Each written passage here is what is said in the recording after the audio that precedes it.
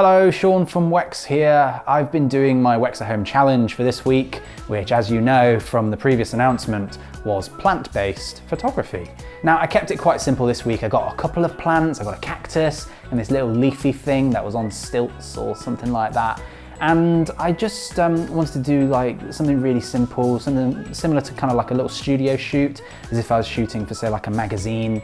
Now, I don't have all of the kit that you would typically be using for that sort of, genre of work, but I did make do with what I had around the house. Now, straight away, I knew that I wanted to shoot these plants on, say, like an infinity wall kind of backdrop. What you would typically use for this is a photography studio if you're like shooting with human-sized models, or humans who are models. Or if you're shooting with products, you'd tend to have like a table with like some sort of professional draped material. I didn't have any of that. So what I used was a nice fluffy blanket. Here it is. So yeah, I just draped this over the sofa and just kind of positioned certain cushions and whatever in a certain way so that I could get it into that infinity wall sort of shape.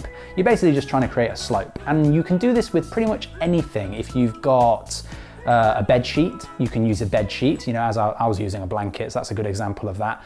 Or you could use, say, like wrapping paper. If you've got like wrapping paper that has like some interesting designs on it, then there's no reason why you can't just roll that out and have that as your infinity wall if you wanted to be a little bit more stylized and unique. And as you can see from the photos that I took of both the cactus and the leafy stilt plant, as it will now be known as, I think this infinity wall worked out quite well. I had an LED panel so that I could key light it, and I used my little PivoTube nan lights to backlight it or to underlight it, whichever way. I was just experimenting really with the photographs that I was getting, and something that I think worked really well, which kind of introduced itself by accident, was that the slight folds and creases in the blanket in the background, because of the way it was catching the light from the daylight that was outside coming through the window of the living room, it caused some like shadow effects that I thought just they didn't look out of place. It was a very white backdrop, so I think it was nice just to get some slight textured tones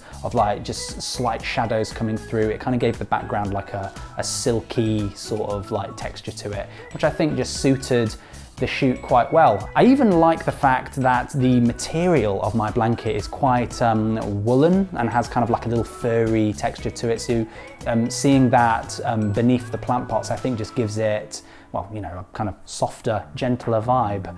It sort of reminds me of maybe like a Dove advert or something like that. Like if I was shooting, say, an aloe vera plant, for instance, it'd probably make a good moisturizers advert or something. Maybe I'm getting ahead of myself, I'm not sure. But yeah, I enjoyed this challenge. I was shooting on the Canon EOS M, which is my old holiday camera, which I used for the miniature photography challenge that I did weeks ago now.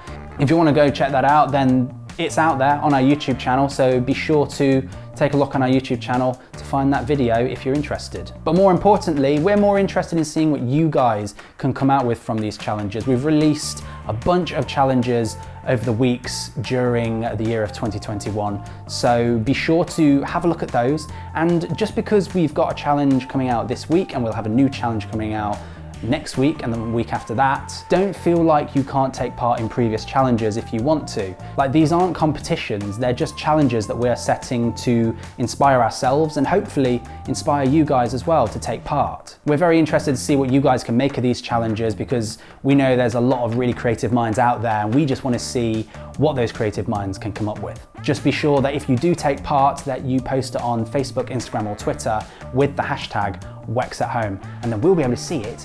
Drop you a cheeky like, maybe even a cheeky little comment, maybe just a nice little hello. But anyway, thank you very much for watching, guys. Be sure to subscribe to us on YouTube if you haven't already, and hit that notification bell so you don't miss out on anything.